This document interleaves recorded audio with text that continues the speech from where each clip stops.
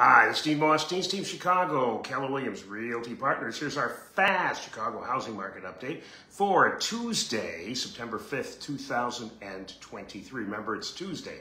Hope you had a great Labor Day weekend. Last 7 days, 186 new single-family home listings have been added to the market, and 190 went under contract in the areas we serve on the north side of Chicago. From our lender partner, Yale Valdez, over at Guaranteed Rate, coming from Mortgage News Daily, mortgage-backed securities fell slightly on Friday as non-farm payrolls were essentially flat over the last month. Mortgage rates ticked up at the end of the day, but only a little bit, only slightly. At close of business Friday, average 30-year fixed conventional rate mortgages rose slightly by 0.01% to average 7.08%.